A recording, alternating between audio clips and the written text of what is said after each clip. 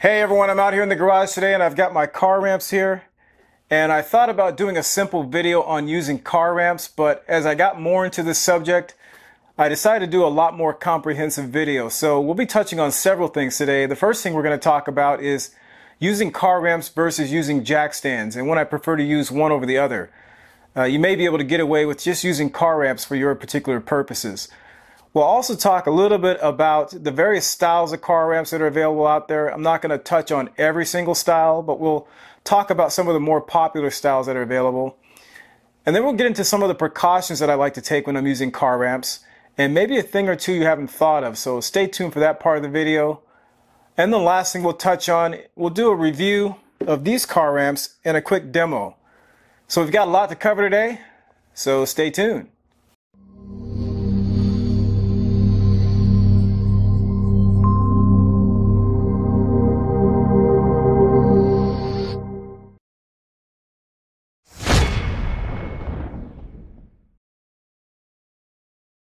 So for the average DIYer, there are going to be a couple different options. The most cost-effective options when it comes to getting your car in the air to do any sort of maintenance or repair work on it. So we've got the jack and jack stands, and then we've got some car ramps. So let's talk through some scenarios of when you would use one over the other. And this decision really isn't that difficult, but I just thought I'd throw this out there just to make sure we cover our bases here. So let's start first of all with fluid changes. So if you're doing an oil change or a transmission fluid change or some sort of a differential fluid change, or maybe you're doing a coolant change, then you can get away a lot of times with using just car ramps. If you're doing some sort of a front end inspection on your car, maybe you just want to take a look and make sure it's not leaking anywhere, a lot of times you can just use car ramps for that.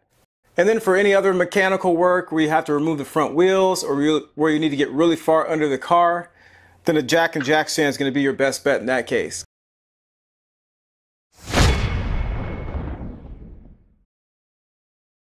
So one of the most important factors when you're looking at which ramps to buy is the angle of approach of your particular vehicle. So what I mean by angle of approach is the angle at which, when you're driving up the ramp, the front of your car is going to barely scrape on the ramp. So on the Race Ramps website, there's this really cool yardstick test you can do. So we're going to step right through this. The first step is to place a 36-inch yardstick or tape measure at the base of your front wheel. And then what you're going to do is raise that yardstick up until it touches the front of your car. Then once it hits the front of your car, what you're going to do is take a measurement from the ground to the end of that yardstick and record that measurement. So I'm going to plug in 10 inches in this calculator here. And then I'm going to click on calculate. And it says your maximum angle of approach is 16.1 degrees. And what Race Ramps does in addition to that is show you all the ramps that meet that angle of approach or are less. So for example, these are all the ramps here that meet the 16.1 degree criteria or have an angle of approach that's less than 16.1 degrees. Now you're going to want to keep in mind some of the other factors, of course, and that includes the maximum tire width. And of course, the most important factor is going to be the amount of weight the ramps can support.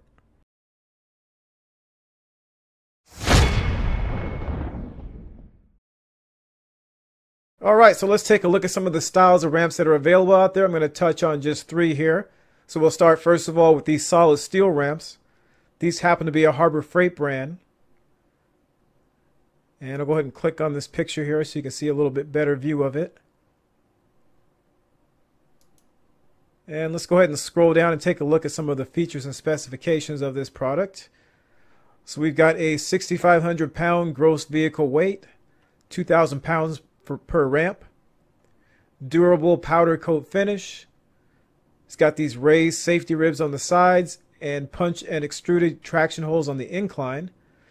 And these are about 35 inches long, maximum lift height of 8 inches. And these are going to be a little bit heavier than the other ramps we're going to look at. You can see right here, product weight 31 pounds. And they support up to a 9-inch wide tire. So that's the steel ramps. Let's go ahead and move on next to our plastic ramps. So these are the Rhino Ramps, the 11909, the 12,000 pound version. And these are the ramps that I have that I'm actually going to review later on, so we're not going to talk a whole lot about that here. And they also have a 16,000 pound version, the 11912. And we'll move on to the last one, which is going to be our rally ramps by Race Ramps. And the one that I'm looking at here is the 30-inch rally ramps with the 5-inch lift. And they're good up to about 8-inch wide tires. So they've got a really cool design there. Let's go ahead and scroll down and take a look at some of the features. We've got an angle of approach of 16 degrees, also known as angle of incline. They have an anti-slip and skid material. Weight capacity is 1,500 pounds per ramp. They're also made out of an exclusive high-density foam. So these are a 100% solid ramp. And then they are lightweight too. They only weigh about 4 pounds per ramp. So that's the Race Ramps. And what I would do if you're interested in one of these ramps, I would come over here and click on this where it says need help. Use our ramp calculators just to make sure you get the right ramps for your vehicles.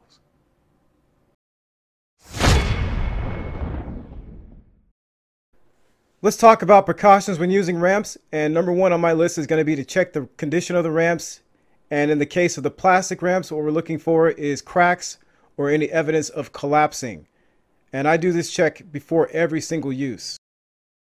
Second on my list is making sure that I'm using the ramps on a stable, flat, and level surface. I think that's pretty self-explanatory. You don't want to have any sort of issues happen to your property or to your car because you're not using the ramps accordingly. Now, if we're talking about a flat gravel driveway or an aggregate driveway, I'd consider placing a sheet of 3/4 inch plywood under the ramps to smooth out that surface.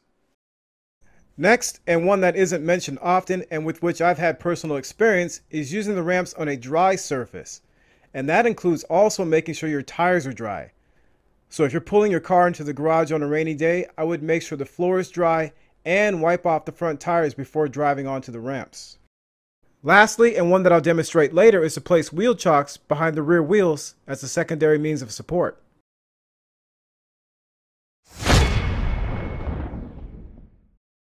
Alright, so while we're reviewing this ramp here, we're going to compare it to my old ramp.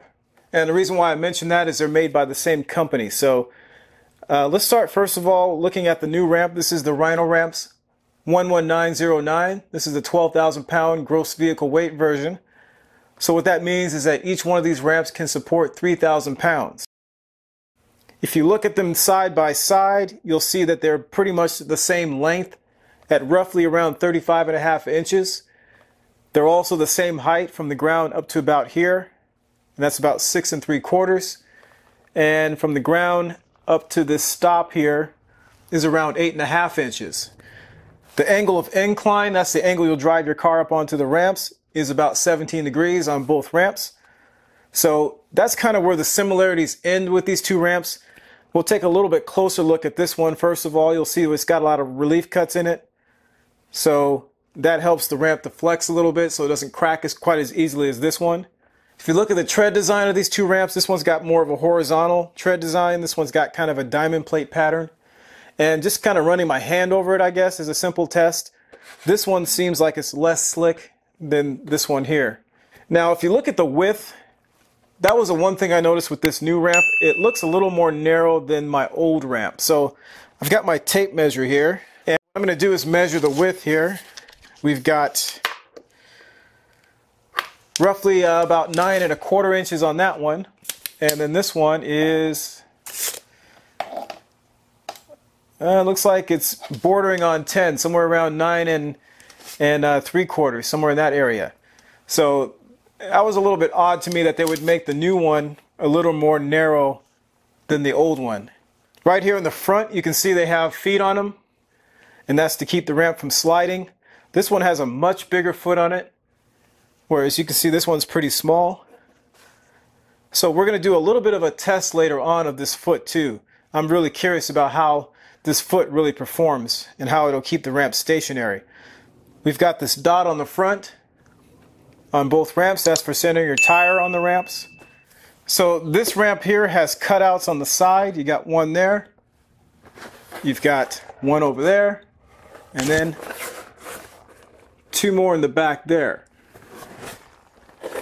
Whereas this one, the old ramp, just has the one cut out in the back. In terms of weight, after just picking both these ramps up, this one weighs about 9.6 pounds, which it doesn't even feel like 9.6 pounds. So it's pretty light. And this one is a little bit heavier. I'm not sure exactly the weight on this one, but it's definitely heavier than the new ramp. This is the warning label on the side of the ramps, and I would definitely recommend that you take some time out and read through this warning label. There's a lot of good information here, and you want to make sure you're using the ramps appropriately, especially when you're talking about working with a vehicle that weighs anywhere from 3,000 pounds up. So definitely make sure you take some time out and read through this so that you use the ramps correctly. All right, so what I'm going to do here is a little bit of a grip test on these feet. So the foot on the front here and the foot on the front here. And what I'm going to do basically is just put my foot up here about 8 inches up the ramp and push out as hard as I can. See how far it goes. I'll start with the one on the right hand side first. Okay, that one barely moves. I'll move to the new one now. Do the same thing.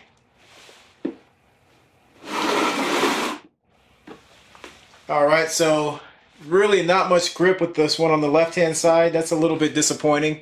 Alright, so there you have it, the Rhino Ramps 11909, the 12,000 pound version.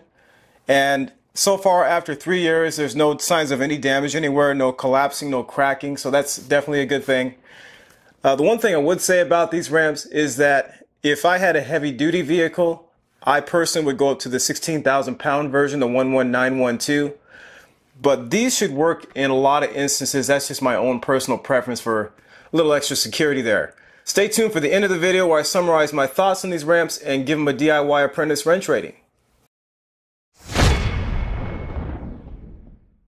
Alright, so let's do a quick demo of these ramps using my 3,800 pound Acura RL as a guinea pig.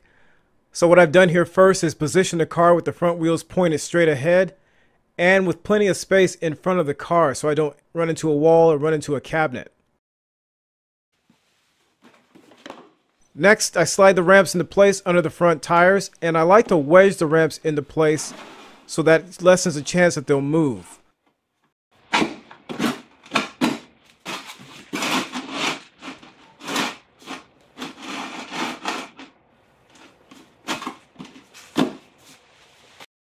I also center the dot on the ramps on the tires. With the ramps in position, I hop in the car and start it. And then keeping my foot on the brake, I shift the car into drive and disengage the parking brake. I then carefully and gradually drive up the ramps. Once I reach the saddle at the top of the ramps, I gently brake. Then with my foot still on the brake, I apply the parking brake and shift the car into park.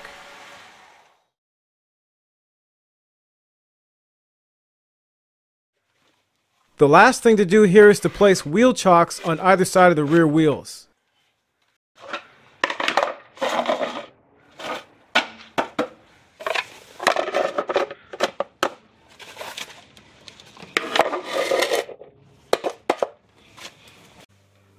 Okay, so let's reverse the action here and get the car off the ramps. So the first thing I'm going to do here is remove the wheel chocks.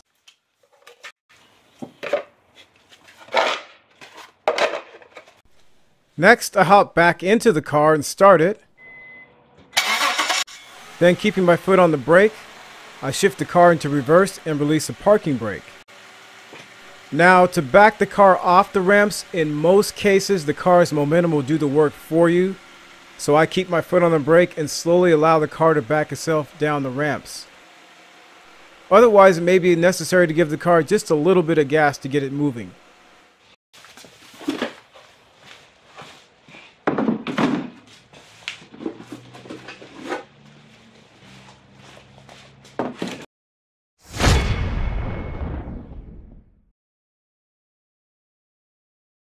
On the DIY Apprentice wrench rating scale, I'm going to give these ramps a 4 out of 5. The 12,000 pound gross vehicle weight rating for plastic ramps is very impressive. It seems like they put some thought into making these ramps by adding relief cuts to allow the ramps to flex a little bit. And I also like the angle of incline, which is perfect for most vehicles. The one negative that stood out obviously is the lack of grip by the foot on the front of the ramps. Overall, these are very reliable ramps, and I've used them for the last 3 years without any issues. See links in the description below.